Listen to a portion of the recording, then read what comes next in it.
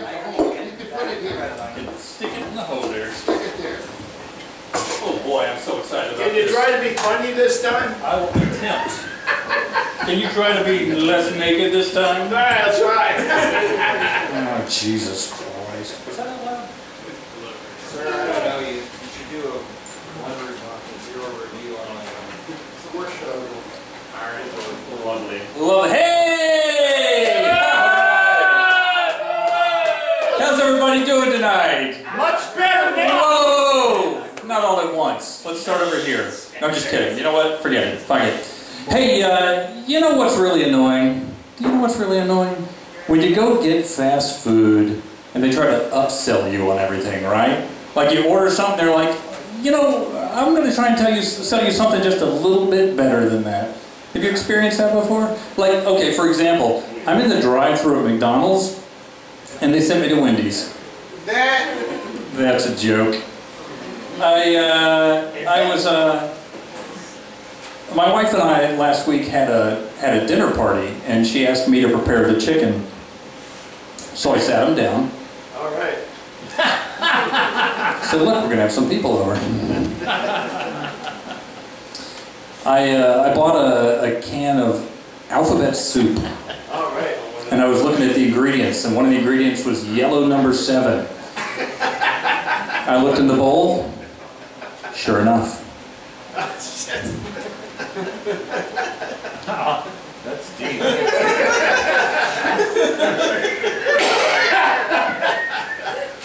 Whoa. My childhood was kind of disappointing. I remember one time I had one of those Pez dispensers, you know, the Pez. It was a Headless Horseman Pez dispenser. Oh, gee. The candy just spilled right out of it.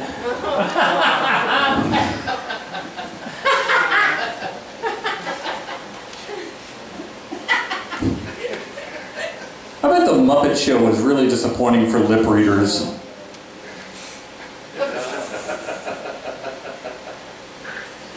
What do you mean by that? You know, if I drove the Bloodmobile, I'd always make sure that we had like a bucket and a mop, just in case we accidentally ran somebody over. Oh, gee. Yeah. So I pay $90 a month to belong to a gym. Wow. Actually, he insists that I call him James.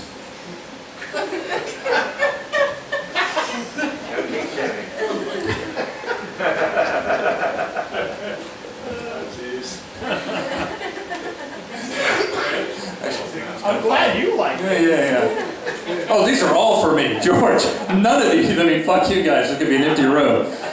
What I would expect. I got a scratch-off lotto ticket, and I won a free ticket. They should just say, congratulations, you get to stand in line again. It's depressing.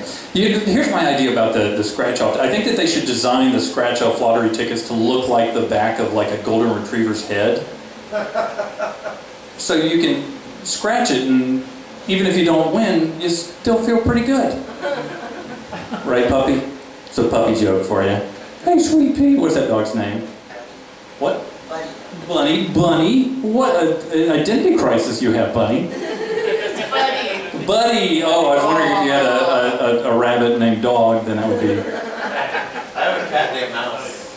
Oh, that's really confusing. Naming a hippie tofu. Neil Young? It's good advice. You should do it now while you're young and your knees don't hurt. You know, sometimes people say that you're full of baloney, but what they really mean is you're full of shit. And that's why I don't eat baloney. I'm gonna have a sip. Little drink here, just a moment. Slancha. I like drinking. I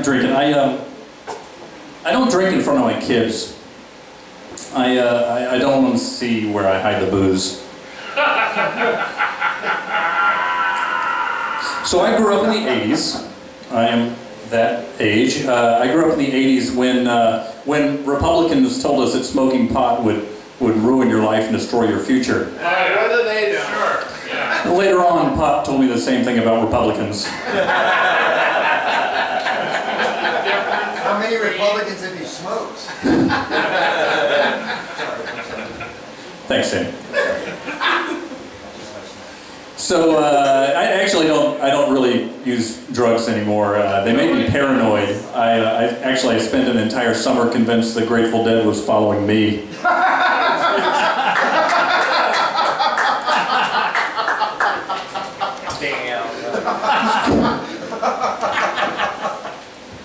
So I don't have any tattoos, but if I got one, I think I want to get a big N-O, just a no on my arm there. So if somebody asks me, do you have any tattoos, I can just pull my sleeve up. And if they're confused by that, I'll get another tattoo that says, it's called irony, you Philistine, just above that. And then above that, I'll have the definition of Philistine. You know, some people have complained that some of my humor is a little too cerebral. So I've written some jokes for your cerebellum. They won't make you laugh, but if they affect your balance and coordination, that means I'm fucking killing.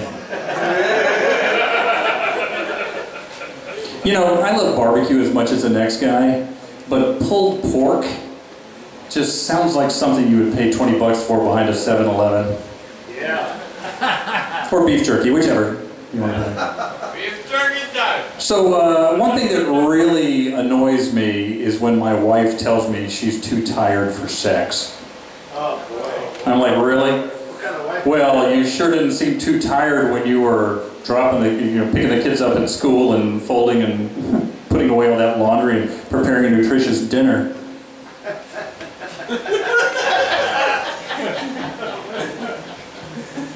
Folks, that is 20 jokes in 7 minutes. You're never going to find this level of concentrated humor, of entertainment, high-octane bullshit here on stage, except for the Tabernacle of Hedonism. Thanks so much for playing along. I'll see you guys later. Let's bring Tom Miller back up to the stage.